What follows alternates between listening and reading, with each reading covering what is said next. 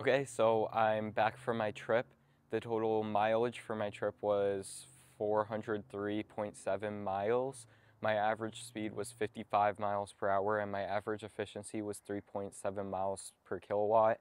The temperature went from 72 down to I think 52 when I got back. So I was running the heat a little and there's some hills on the way back, so that's why my efficiency dropped down between the charge and the end of the trip. I only had to charge once. I probably could have stopped twice to make it faster, but I ended up charging to 90% and it cost me around $20.